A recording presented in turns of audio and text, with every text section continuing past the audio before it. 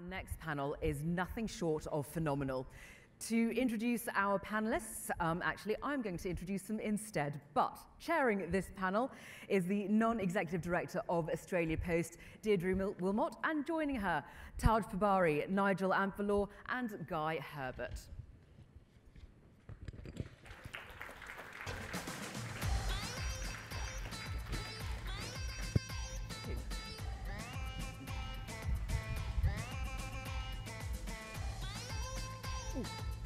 Where do you want to sit? You're going to sit there?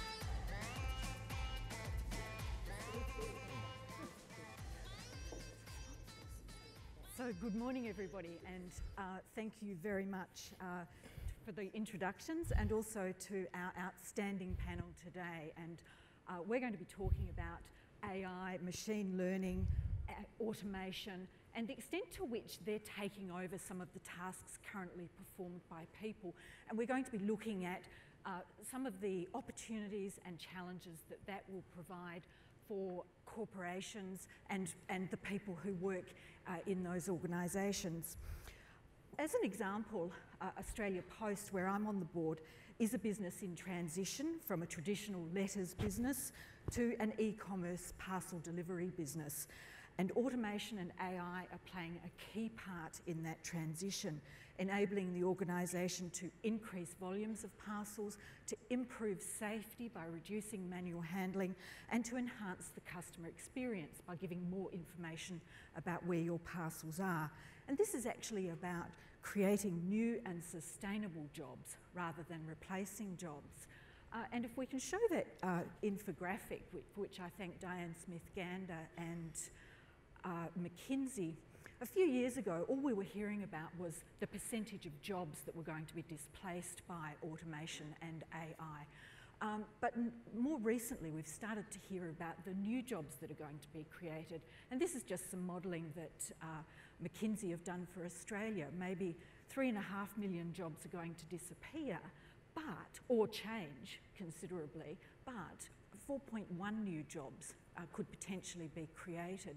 So that really brings into focus the role and responsibility of employers, of government in ongoing training and upskilling of people, and also for all of us a thought about what inequalities that may give rise to in the workplace. These changes are already happening, so this is a very important and timely discussion. I'm going to start off with a few questions for our panel, and then I'll call on you to pose your questions. So I'm going to start with Guy Herbert, who is a risk futurist at Atlassian.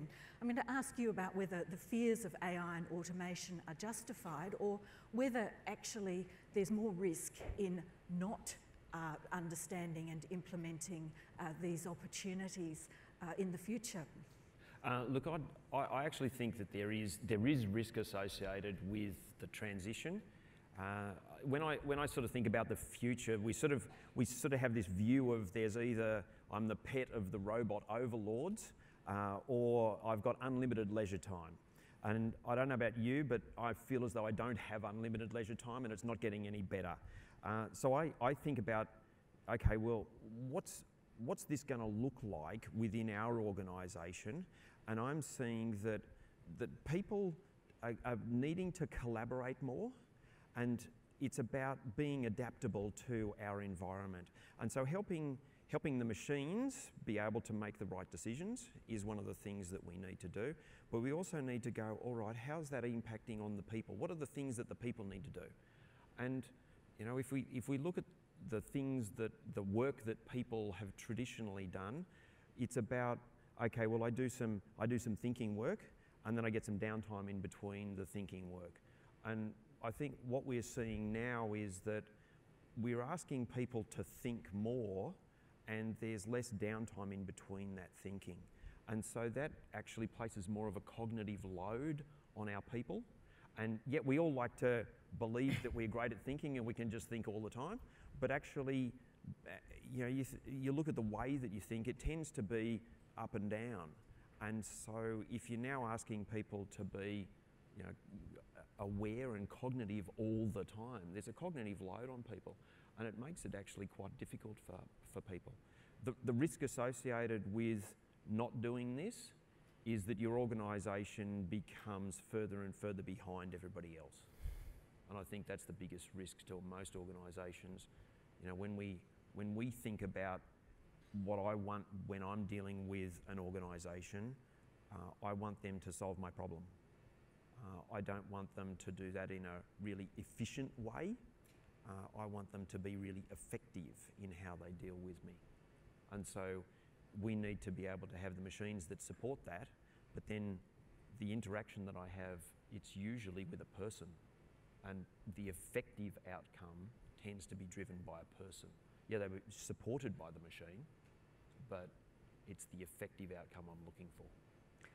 So we really all need to work on understanding what this new technology is and how it can actually support our strategic goals. Nigel, Ampherlaw, if perhaps I can turn to you as the chair of the board of CUA. You've been investing heavily in a digital transformation. Can you talk to us a little bit about the journey that you and your board have been on in terms of building AI and learning data analytics into your strategy, and how you've actually gone about educating yourselves? Thanks, Deidre.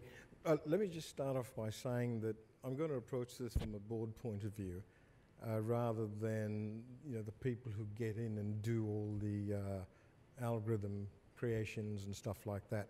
I'll also preface it by saying that there's no right or wrong answer at this stage. We're all on a journey and we're learning.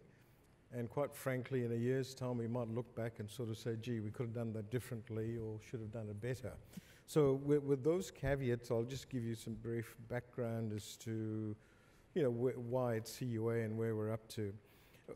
We do pretty regular horizon scanning of what's happening in digital and intentions economy and stuff like that. And when people started talking to us about neural networks and deep learning, artificial intelligence, we soon realized as a board that there's this tsunami of technology that's approaching us, and we weren't sure we were properly prepared for it. So we had to start thinking about, okay, what do we want to do, and what should our role as a board be in the journey of robotics and AI. And we decided that there were two or three things. One is we needed to understand the impact it had on our business. And the second, we needed to make sure we were able to ask the right questions rather than provide the answers. So it's the old thing, you start off with education. We ran some sessions. The very first one was AI 101. What is it? Yeah, difference between analytics, robotic process automation, AI, deep learning, and things like that, just to set the scene. Then the next one was, let's dive a little bit deeper into AI. And one of the things a lot of people talk about is unconscious bias. Now, when we do our day-to-day job, you never really think about unconscious bias. So we got someone to run a session for the board on discovering what your own unconscious biases were. And the reason this was important was the penny dropped with all the board members and said, God, if algorithms are developed that contain unconscious bias, the moral hazards are quite enormous, and you can create some enormous systemic risk. So that started opening up a whole other series of questions. Then the third session is, which a subcommittee's seen and the board will see in a couple of weeks, is around what is CUA's robotic and AI journey from now to where we want to get to. So basically, that's the education process we've done. The future sessions are planned around impact on workforce and impact on governance and risk frameworks. So that learning was to just try and get the board more aware that something is happening and you've got to be part of it. Now, the key lessons that we learnt from this is that you've really got to have accountability within the organization for somebody that's going to take ownership and responsibility of this. We also discovered that it's not something you can put in technology. It's actually a whole of business issue. It impacts every part of your business. So whilst you might have somebody who's accountable for it, and more often than not, that is a technology person. The CEO has got to take real ownership of this and make sure the resources from the different parts of the business are pulled in. The other thing we also realized was that the journey is not a strategy, but it can impact how you deliver your strategy and how fast you can deliver your strategy. So it's quite important to align the digital journey with your strategy. And the last thing we learned was you can't just do your digital journey on its own.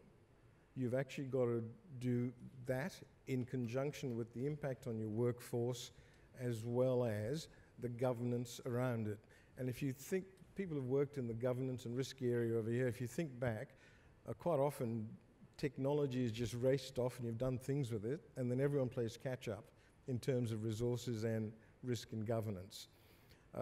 It's just that with AI and robotics, it's going to, if you're not careful, it could be so opaque down the line that trying to get on top of what the risk issues are could be quite enormous. So those are the kind of issues and lessons we learnt initially and how we started our journey. Thank you very much. And I think what's really coming through here is the impact on people. And we'll come back a little bit to the new skills. But I think it's a great opportunity to ask Taj Pabari, who is our youngest presenter at this conference. I think you're 20 this month. Yeah, I've got a week until I turn 20, so yeah, I'm still 19 for another week. So, so you have been, you set up your first business, I think, when you were 11, and you have founded 56 Creations, and you've educated 60,000 school children already in terms of entrepreneurship and the skills that they need for the future. And I think the really important thing is you're not really focusing on programming and coding and IT skills. You're actually focusing on the people skills that they will need. Do you want to talk to us a little bit about what you see the challenges are for young people entering the workforce in the next 5, 10 or even 20 years? Yeah, absolutely. I think, like for me, when I started my career, I was pretty horrific in the classroom. I was suspended about 4 times by grade 4, and I think by around grade 5, mum and dad were like, so mum followed a very traditional pathway in the sense she was brought up in the UK, clearly an Indian background. So for them, they were like, we've moved to Australia, we've sent you to a good school, we kind of want you to be a doctor or be a lawyer or something that fits university into the picture. And I think for me, it didn't excite me. I sat in the classroom and I always wanted to do something new. And for me, got involved in business quite young and decided this makes me excited. I love it, I enjoy it, and this is what I want to do when I grow up. And so at the age of 13, I started teaching kids how to code. The former communications minister and then became Prime Minister, Malcolm Turnbull, was on this big coding agenda. If your child doesn't know how to code, they will be left behind. And 13-year-old me thought, well, if Malcolm Turnbull's saying it, then we have to teach kids how to code. And we created this do-it-yourself tablet for kids where we'd actually give kids the opportunity to design their own tablet computer from scratch. And like, I wanted one, so that's why I created the idea of this tablet. And it was a cool idea, and unfortunately, we sold 25,000 units. We had to refund them after 2 years. Didn't teach any kids how to code, but then realized, you know what? These skills that we've learned building this device are incredible. We've taught, well, personally, as a result of actually founding an organization, I've learned about communication. I've learned about people skills. I've learned how to talk. I've learned how to negotiate with Chinese manufacturers. I've learned about conflict resolution with customers who'd ordered this tablet for their 16-year-old. The child had turned 18, moved out of home, and they'd still not received this device. And I just thought business teaches you a whole set of diverse skills that are obviously fundamental for the future of work. For us, we believe the future of work is going to be a world where human skills are the skills of the future. It's a skill that's been around in every single generation. Every single generation has had to communicate. If you want to get a good job, you've got to obviously impress in your job interview. But we think for young people in this current generation, basic communication is the most important skill they can learn. Can these young people public speak? Can these young people hold a conversation? Can they get up into an interview and interact and show them what their skills are without even looking at that CV? Why should I employ you? And unfortunately at school, I just finished school 2 years ago, or 3 years ago, and in school, when we did orals or English presentations, we were told, well, if you want to succeed in this English presentation, you have to have a good starter, you have to have a good body, you have to explain your problem solution, and then say it loudly, read off your script, and you'll be okay. Or, if you want to get an even better grade, memorize it. That's not what the future of work looks like. It's impromptu speaking. It's being able to adapt. Guy said that earlier. You've got to have an adaptable skill set, and that's something that we think is really important as we enter that workforce of the future. So it's an exciting generation. I think that's actually a really good point, because one of the things you were talking about, like, you talk about, okay, I had to learn all these skills, and I had to learn to deal with the Chinese manufacturers, and I had to negotiate, and I had to think about these things, and it wasn't about, actually, I need to follow the formula. It was like, actually, I need to adapt.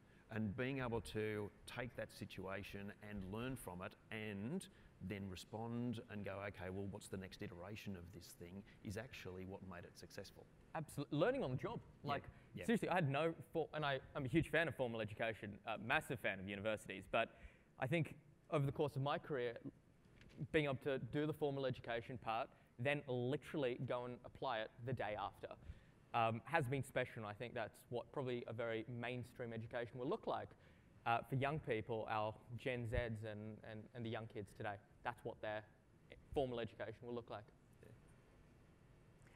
So, Guy, Atlassian builds software which empowers teams.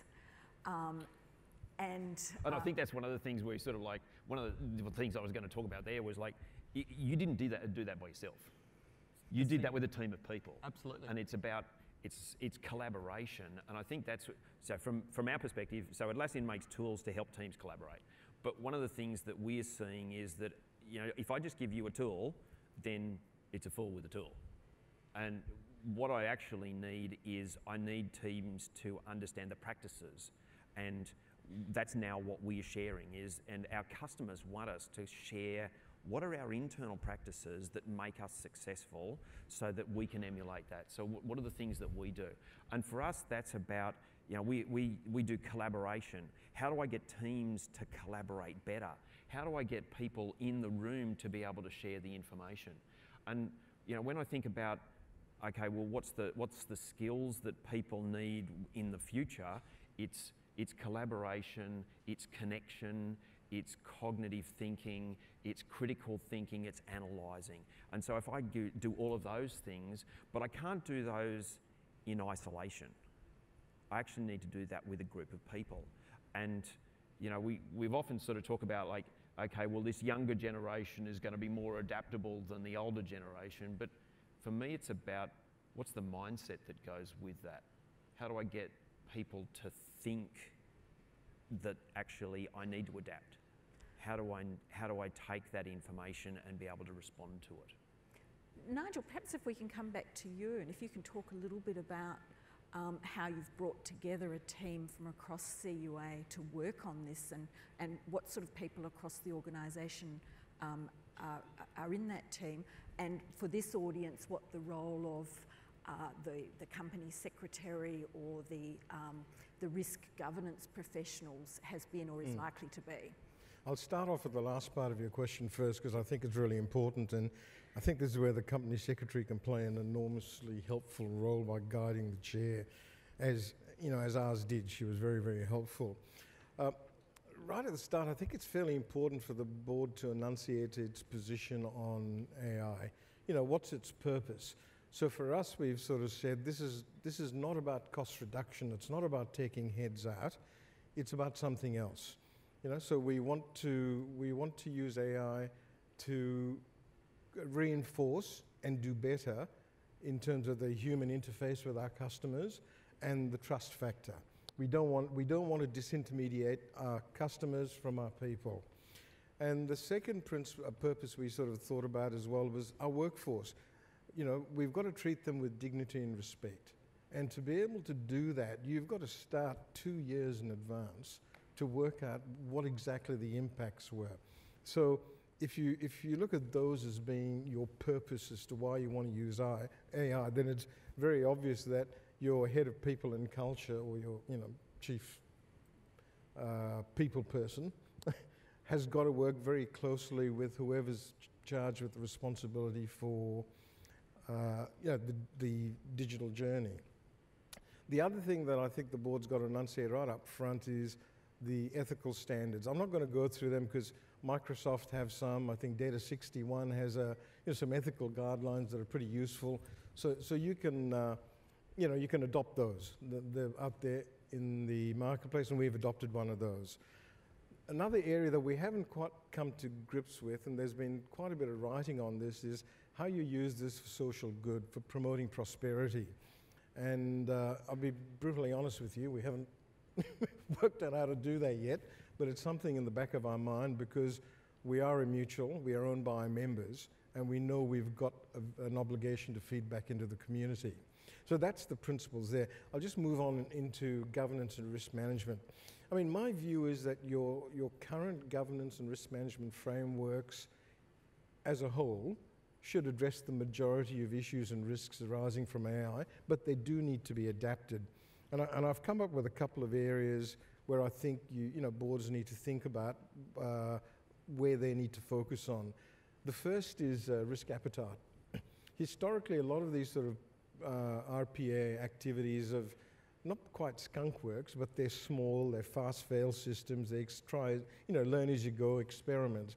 And quite often, boards don't get visibility of that. That's down in the bowels of the beast. The board gets visibility of the core systems replacements. So you've got to fine-tune your risk appetite to sort of say, what visibility does the board need?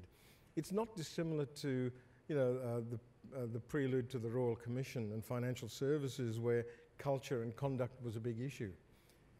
Quite often that was lost in a risk appetite statement. Now it's front and center as a risk class. Similar concept. The other area is, do boards actually understand what the algorithms are basically trying to do? You need some knowledge of it. You need to understand what the potential unintended consequences of these are. Now, you don't need to know how to actually make algorithms, but you actually need to understand what you're trying to achieve. And I'll give you a very good example of that before I go on.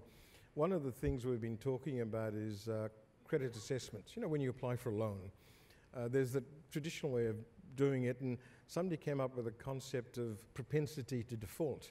You can actually use AI to examine how a person behaves, operates, their transactions, to predict their propensity to default from a loan. Now, that is great when you're talking about an individual, because everything you're looking at is customized and belongs to that individual. But the next step is, well, if I've got an algorithm that works for Fred, can I apply that same algorithm for John or Mary? And this is where you get into a moral hazard. This is where you sort of start creating opaqueness around what you're doing.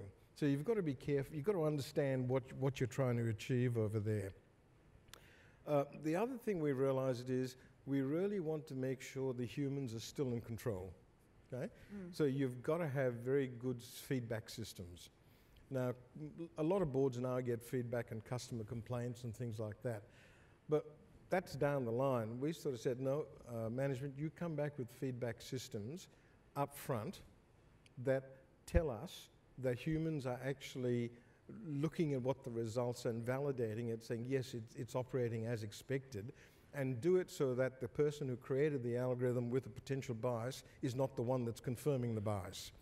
The last bit is privacy and security.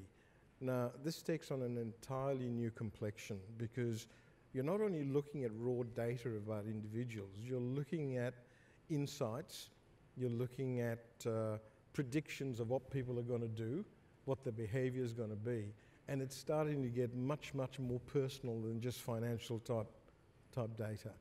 So those are some of the risk management and governance issues that we're starting to focus on. Have we got the answers? No, but I think we're starting to ask the right questions. And then the other bit is workforce. Okay? As I said, we want to treat them with dignity and respect.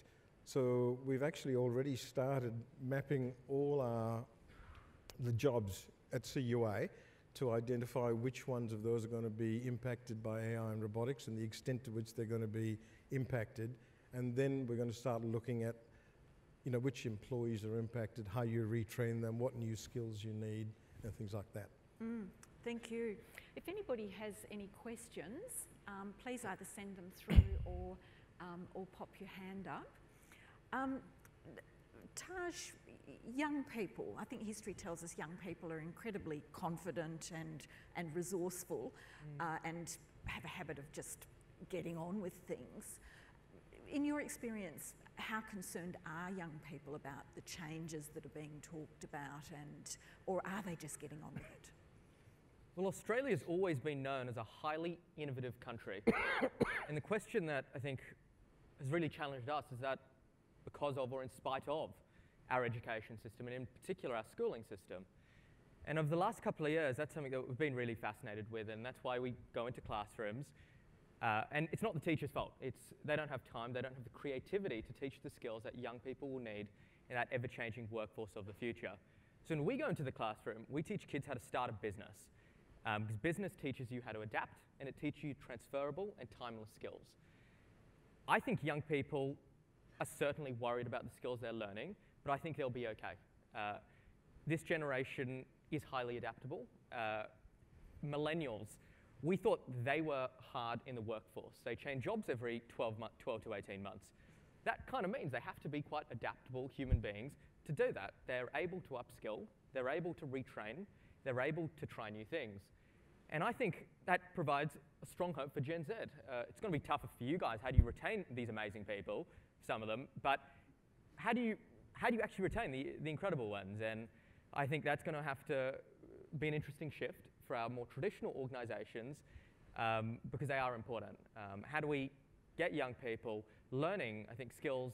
For me, I think the 4 C's of soft skills. Number 1 is communication. Number 2 is collaboration. Number 3 is communication. Number 4 is critical thinking. These are the 4 skills that every single young person must know to be prepared for that workforce of the future. And it's something that, sure, they might not be trained for it right now, but they'll be okay. It's interesting because I was sort of, we were talking earlier in the speaker room, and I was sort of like, actually, I think that's less about a generational thing, and it's more about a person, like each individual person. Now, I don't know if anybody's looked through my bio, but at one stage I was sort of changing jobs every 12 months. So my wife was worried I couldn't keep a job. But one of the things, that was me, and I'm definitely not a millennial. And so it's not about, for me, it's a generation is not about whether you change and whether you adapt and whether you're able to deal with this. It's about what's your starting point. And so we say, the people coming out now are digital natives, and I wasn't a digital native, but I dealt with change. And so I think that being able to support all of the different types of people in the organisation is really important. One of the things that Nigel was talking about was like, okay, well, we're going to get all of these people and we're going to have this strategy and we're going to deal with like, okay, what are all the jobs that are going to be impacted? In your organisation, is that something that you would share now? Or would you share that at the end of towards the end of the journey? Because in our organisation, we would share that now. You're right. I think, sorry, if you don't mind. Yeah, I think you need to share it now because one of the things I believe you've got to do is actually take your people on the journey with you, not surprise them at the end. And just expanding on your digital natives, I mean, I got chastised for saying this, but I sort of said we need to know who our digital natives are, the digital migrants and the digital refugees. People didn't like the digital refugees bit, so I've got to find another word for that. But Nigel, look he's using paper. I know. Yeah. I know. Look at him. I'm supposed to be Gen Z, the digital savvy, and I'm using. And I didn't get the note about the no tie and the shorts and the suit. Sorry, I interrupted you. Nigel. Continue, please. But you have to take people on the journey and get them to understand that we're going to treat you with dignity and respect. We're going to try and reskill as many of you as possible for roles of the future. And that's what we're doing now, and you're going to come on this journey with us. And you've got to be honest that inevitably there are some people that won't fit into the future operating model, but we will try and help you do something else. You've got to take the fear out of it and get people to start working with AI and robotics, not against it. Yeah. We had a little bit of a discussion here yesterday afternoon about board composition, and there was a slight difference of opinion about whether we actually need people who have more of an IT or data science background on our boards. And I'd just be interested in your comments. We talked a little bit about this earlier, but perhaps starting with you, Nigel. Yeah, I mean, I'll start off by saying you need a very diverse board, and particularly in terms of thought and the way in which they approach discussions. And I'm not going to talk about, you know, the ideal board environment, but one of the things you've got to be cautious of when you get people on the board is that they're so deep into what they do that they don't take you down rabbit holes all the time.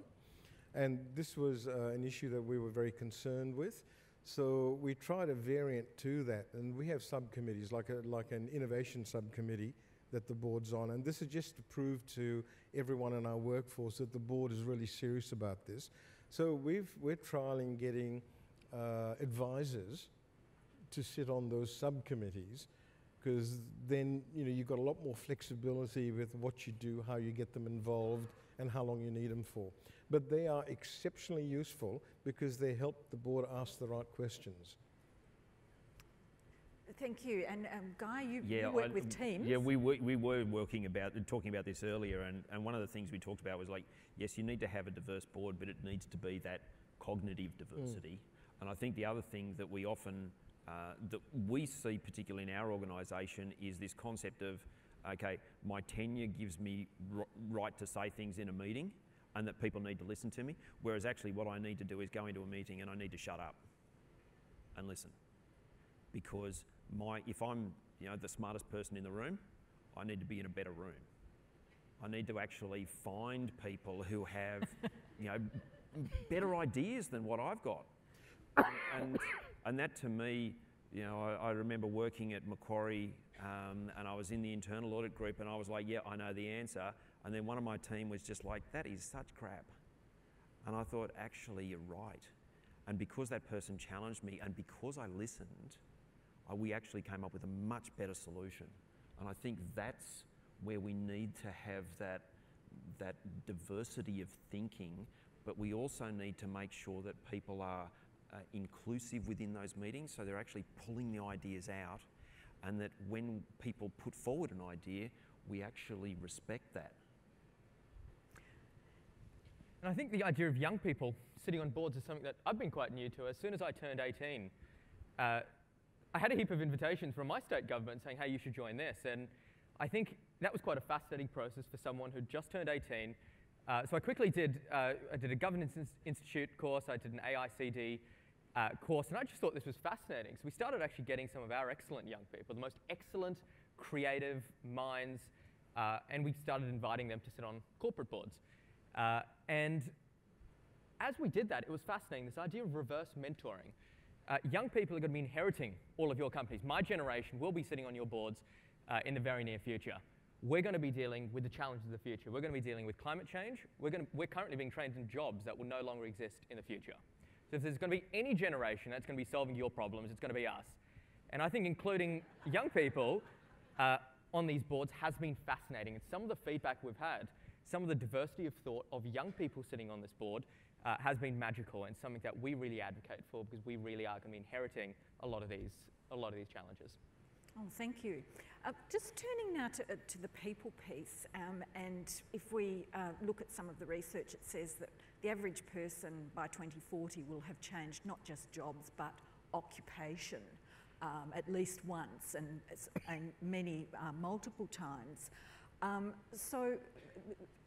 And one think tank suggests that we're going to all have to have a third more education throughout our lives, which equates to an extra 3 hours per week for our whole career. So if we've got this constant need for reskilling and upskilling and education and training, where does the responsibility for that lie between the individual, the employer, and the government?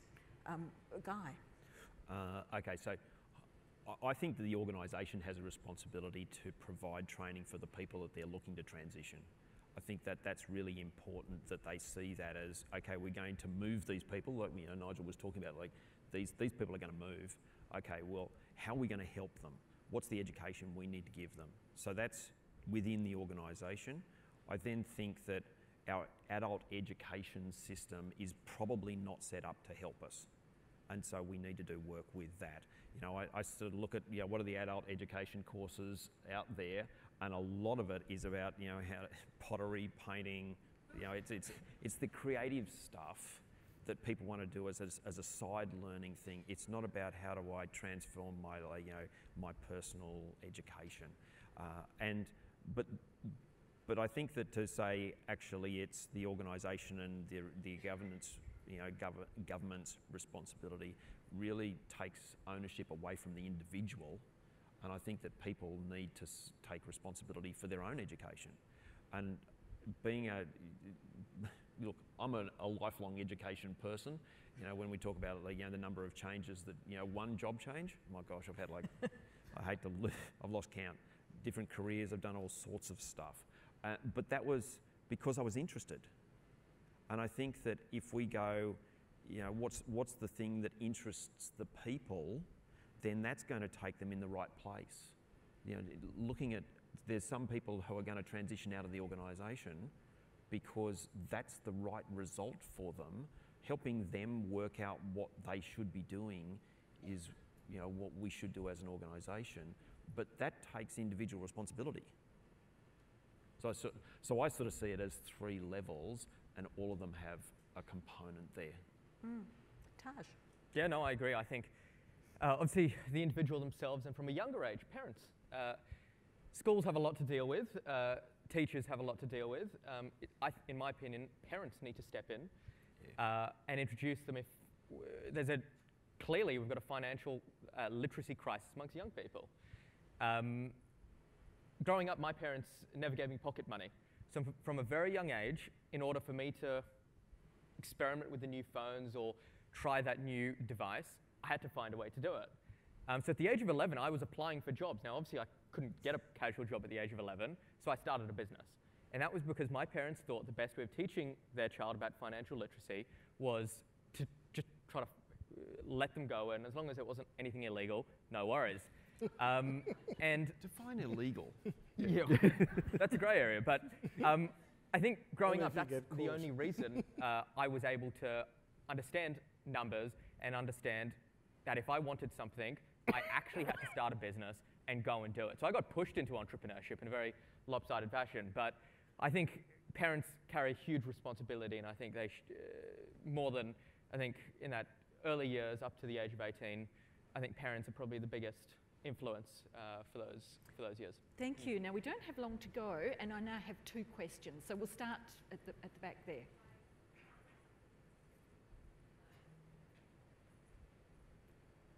Can we turn the mic on and...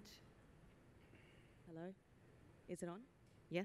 Hi, Ainsley Cunningham. I'm risk manager and assistant company secretary in a financial services company.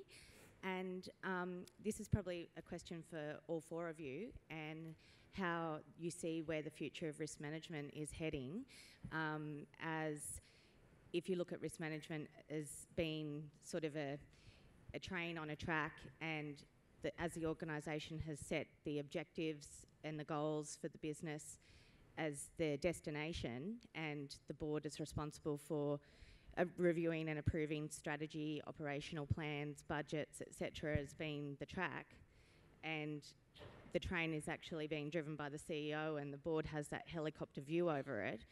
Where do you see... Now, we're right out of time, so I might just pass straight to Guy for a very quick answer. So for me, everybody tells you risk management, get involved earlier in the process. But for me, it's like, okay, well, what do I do when I'm earlier in the process? And so the things that I've done is tried to work out, okay, well, what's the change that's coming? How do I get the best result out of that change?